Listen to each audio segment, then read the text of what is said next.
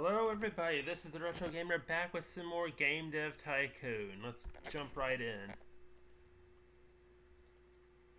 Now let's review a bit for those that haven't seen the last episode.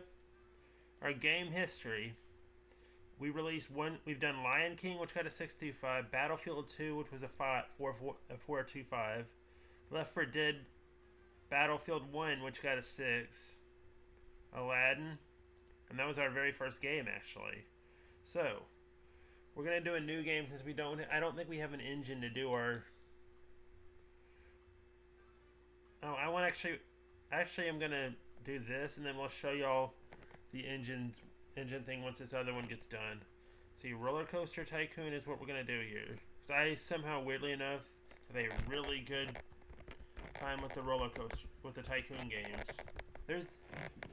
I've already gotten the achievement, but there's an achievement where if you actually create Game Dev Tycoon here within the game, you actually get the achievement for it. It's kind of a funny achievement, really. We're going to go G64, and I'm going to go with PC as well.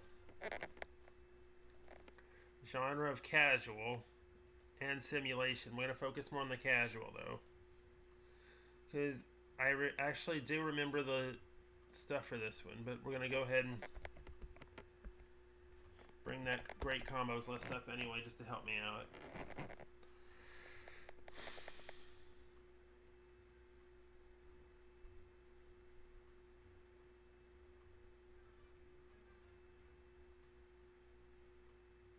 While that's coming up, we'll go ahead and get started here.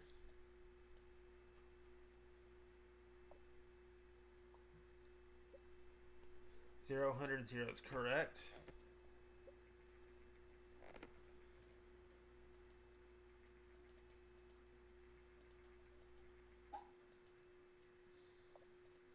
I'm going to go ahead and announce it. Now remember, I'm playing with mods that you can get off the Steam Workshop.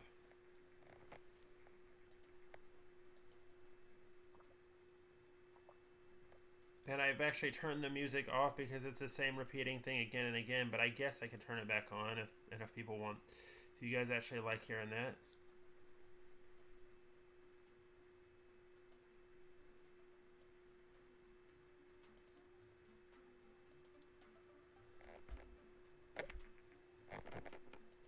And I can always edit this later to where the music's gone.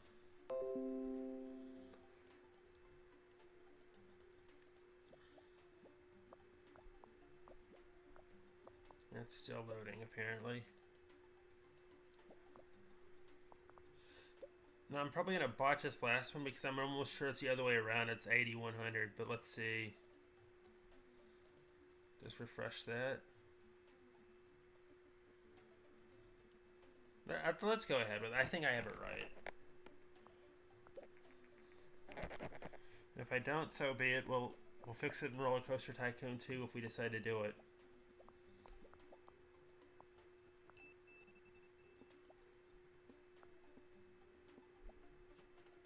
Let's go ahead and finish it. We've achieved a perfect balance here, which is kind of what you want. And my advice actually is to start by doing PC and G64 games. Now let's see. How did we do for having to guess? 6, 5, 5 again.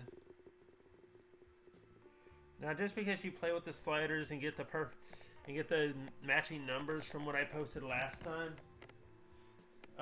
that doesn't mean you're always going to get a perfect 10. It's like incredibly random.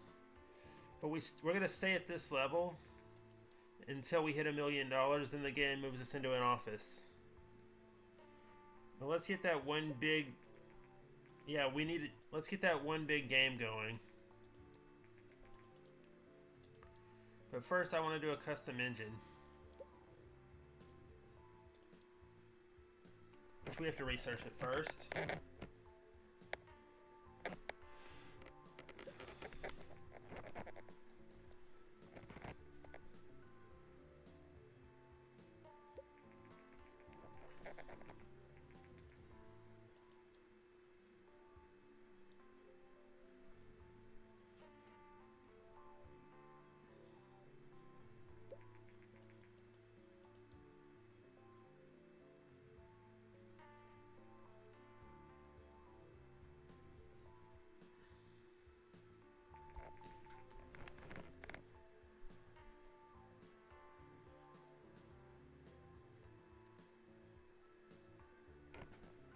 Okay, we have researched our custom game engine. And all this stuff for it now becomes available. You get the custom game engine after you make your first good game, which I believe 5 and above constitutes a good game, 4 and below doesn't, but I'm not real certain on it. Let's do the custom engine though. First, I'd like to research some stuff for it.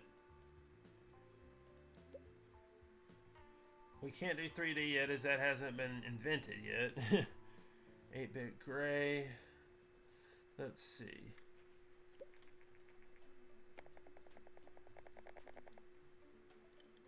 We need to do another game just so we can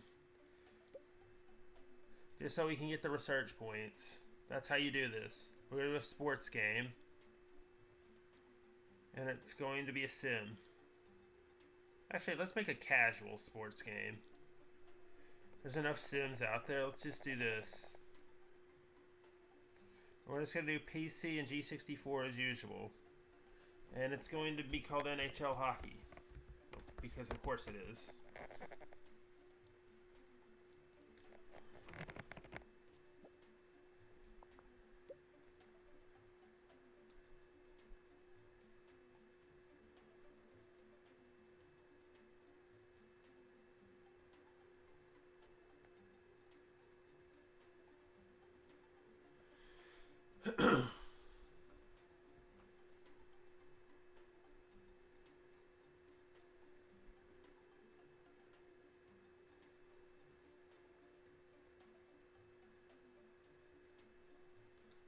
Okay, so 0, 100, 0.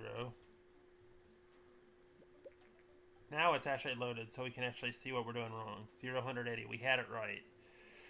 That proves that even if you have the settings correct, it's not always going to come out to a perfect 10.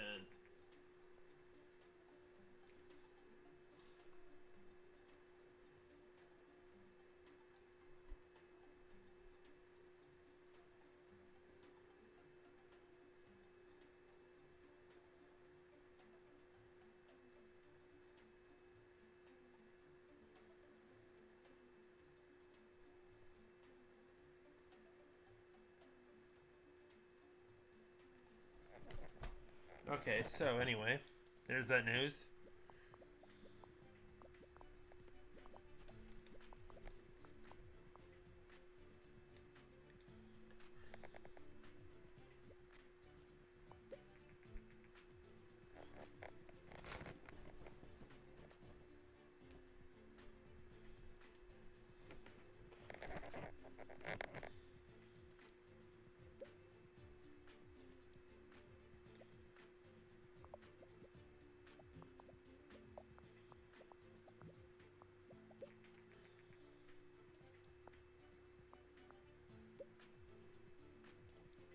Now let's see what this does. NHL Hockey.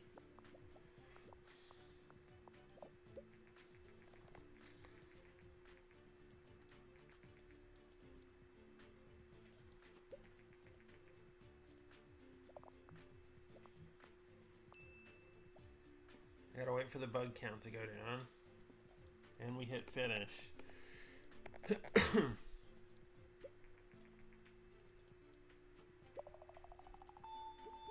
Double new record, that's good.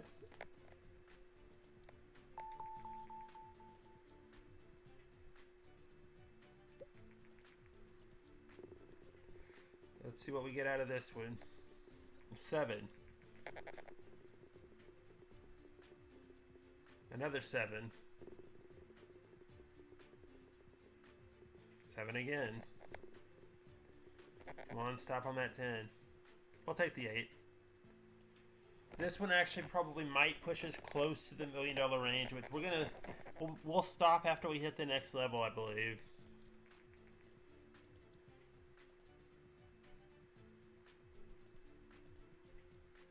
Depending on where we are in the recording here. Okay.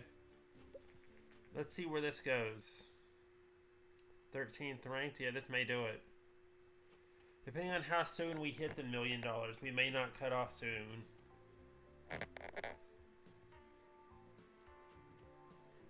NHL is not going to do it.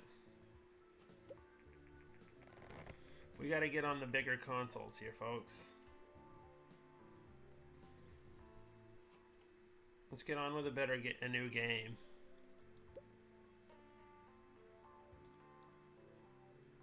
Something I like to call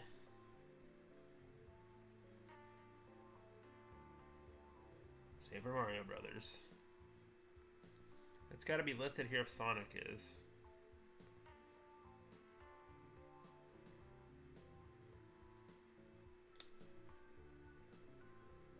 Yeah, I know it is. I've actually seen it on here, but I can't seem to find it right now.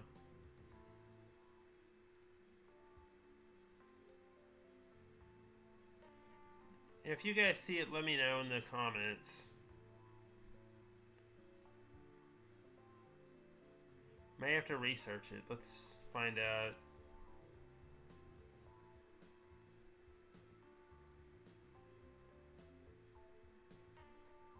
Could be under platformer. But let's go ahead and see if researching it helps.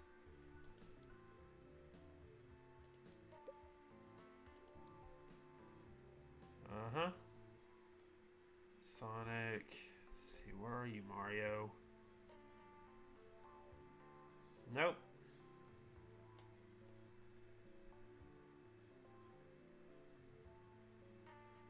Aha, there it is, next to Walking Dead. That's an odd place for it. Anyway, let's go ahead and do this.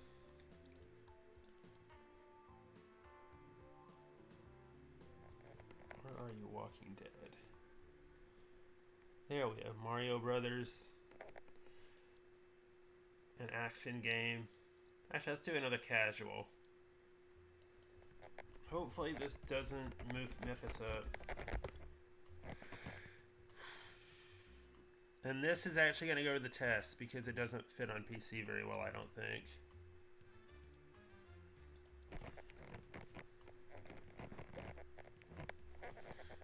I think it's irony that my guy looks like Shigeru Miyamoto, though.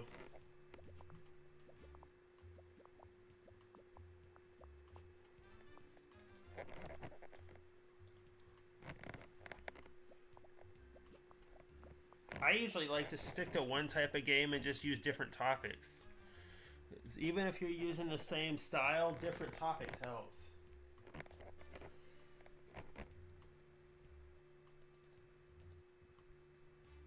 I will warn you though, the reviews in this game are completely random. It can go from all ones to one game to all tens for the next. It's random. You can't really tell where you're gonna land.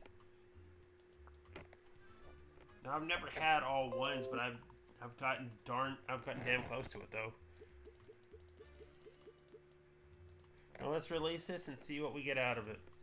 Super Mario Brothers.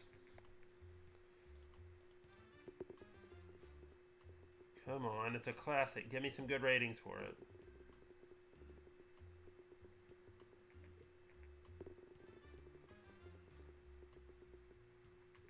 I botched Super fucking Mario Brothers. Well, not quite. Those 2 5s were probably, eh. Now let's see. How much money is this gonna rake in for us? Yeah.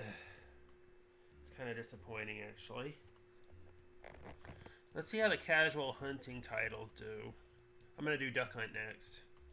Actually, no, that's a lie. I'm doing Legend of Zelda. Which I consider to be an RPG, so we'll use... Actually, the first one didn't have RPG elements, so... We're gonna do a fantasy-style game here. Where's fantasy? It'll be a fantasy RPG if I could find the bloody thing for it.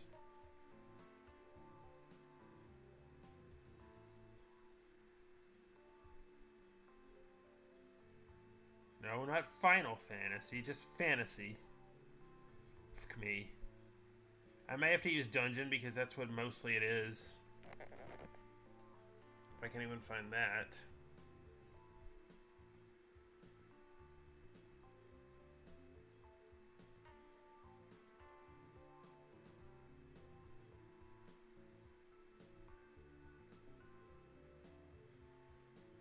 Aha, there it is. Dungeon. Genre, It's kind of an adventure game. And that's also going to the test. It's going to be Zelda, like I said before. A dungeon adventure called Legend of Zelda hits the Nintendo.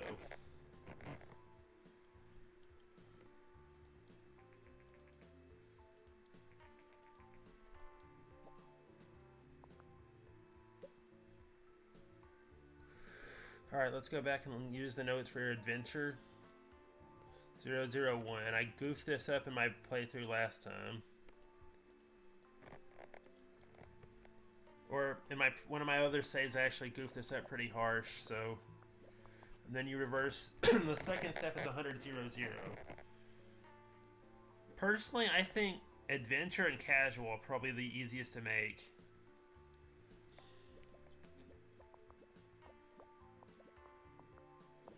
Because there's no fine-tuning of the sliders or anything, it's just set 180-0, okay. There's a little fine-tuning in adventure, but it's around the same numbers for both. They're easy to remember, it's just you gotta toy with them a little bit to get the desired ratings you need. Which is why I have those little numbers on it. That's actually a mod called the Percentigator or something like that. I can't remember the exact name. I'll look it up. I will look it up in the mod section here in a minute to see what it's actually called. But now let's release Legend of Zelda. Bing! I expected the 16 to be a new record, yeah.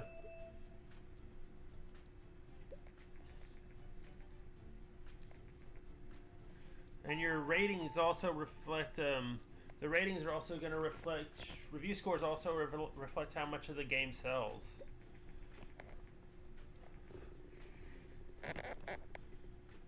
Obviously, there's a lot of nuances in this game that make it really quirky to play, but also really addictive. Come on, give me at least 1-8. Perfect 10 Studios is having a hard time recently. Like I said, focus on just what games you produce the best. Let's take a look at the game history real quick. I think we've done best with the casuals.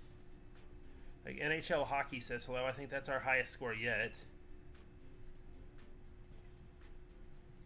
Some more sport casual games. Yeah. Let's try that out. Try the theory out here.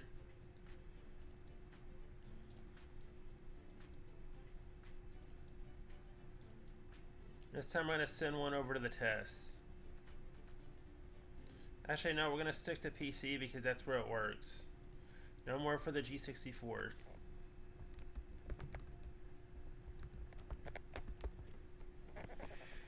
If this works, I'll send a version of this over to the... Well, let's go ahead and send it to the test anyway, so I don't have to remake the whole thing. PC and test get Madden.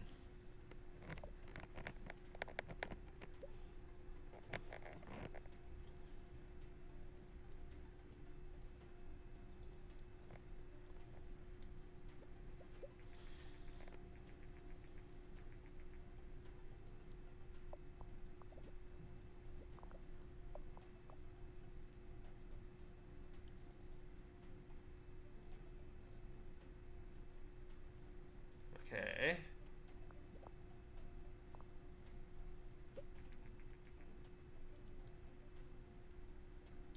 Now, weirdly enough, in one of my practice saves, Tamagotchi actually did pretty well in the game lane. We may experiment with that a bit later.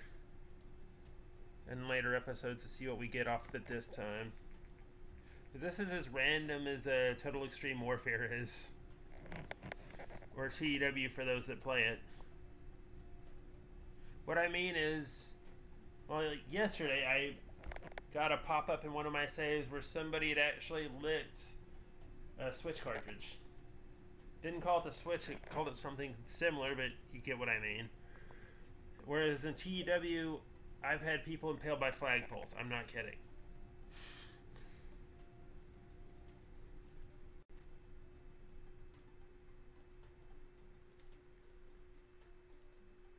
And we will play some more TEW on this channel at some point. I just don't know when I can get back to it.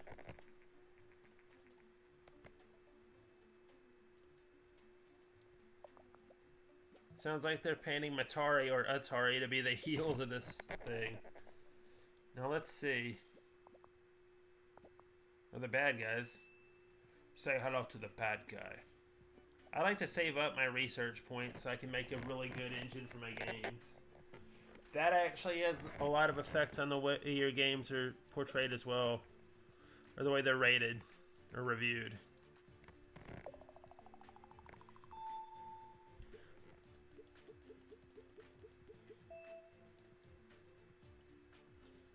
Let's see how this one will do.